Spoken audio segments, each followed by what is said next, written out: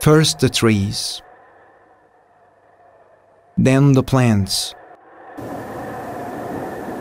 and the soil.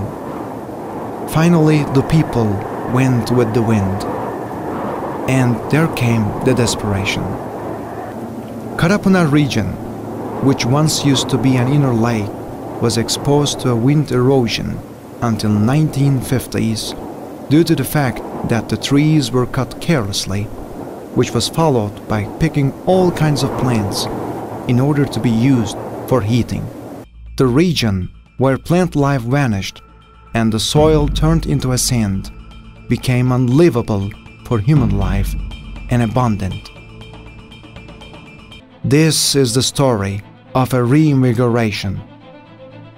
Konya Soil, Water and Desertification Control Research Situation Directorate has been struggling with various kinds of problems in an effort to repair the damaged ecological balance and regain the desert-like soil.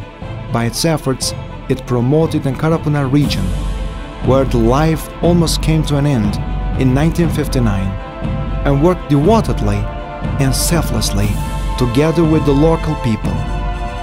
Recently, the region is coming back to life with greenery as a result of shelter belts, raising suitable tree and plant species to the region, research and implementation activities.